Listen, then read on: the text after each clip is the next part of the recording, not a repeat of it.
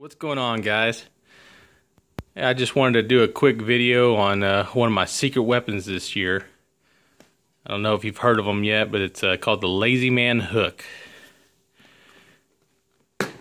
It's pretty much, it's a swim bait hook.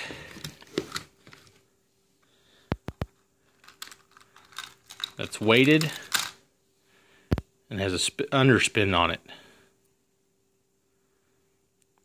Got a nice retainer here to allow the bait to go nice and straight onto the hook. But what makes this special is this is patent pending. But what makes this better than the rest of them out in the market is the position of the weight and the blade itself and how to attach to the weight. Where this weight is located, it allows this hook to fall completely horizontal with your bait on it. At the same time, when it falls, the spinner spins and doesn't affect the action of the bait.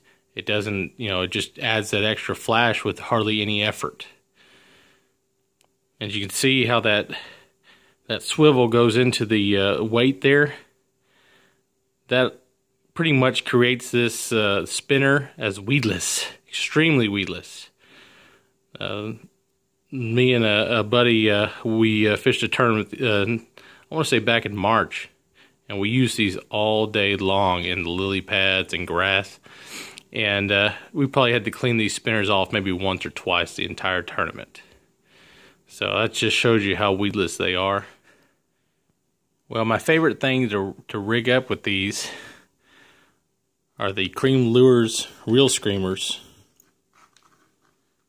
Right here, already rigged up to look at. These reel screamers, they're pretty much just a simple swim bait. You can get them in 3.5 inches or 5 inches, and they've got nice ridges down the side of them. You could get some liquid mayhem and spread it on there. It's real good at holding on to paste, scent paste. And also the way these ribs are, when you hook it through the middle, there's a skinny row here. If you hook it through that skinny row, it should pop up on the skinny row on the top too.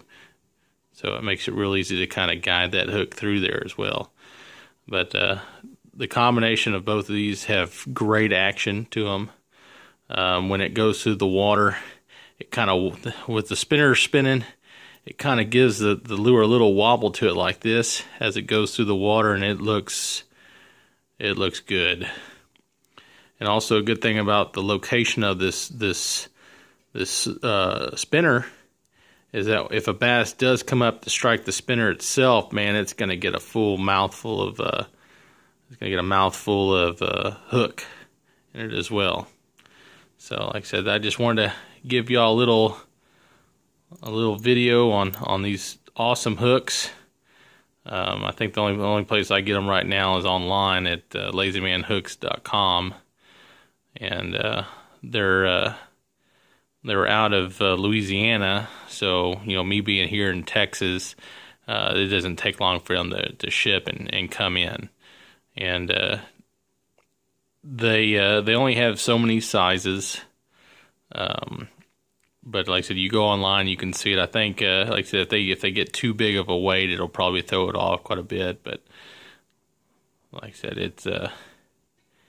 it works for what it is. Like I said, these things, I pretty much replace frogs with these. They're so weedless. Like I said, you just run it over the top of lily pads, and when you get to a little hole, you just drop it, and it just falls horizontal through the hole. And man, they just come up there and smack it. So it works real good around grass as it goes through. Like I said, it's just completely weedless.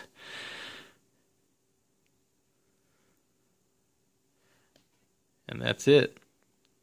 Go ahead and give them a shot, and don't forget to like, subscribe, comment if you got any questions on them. I'd like to answer them for you, and check them out online.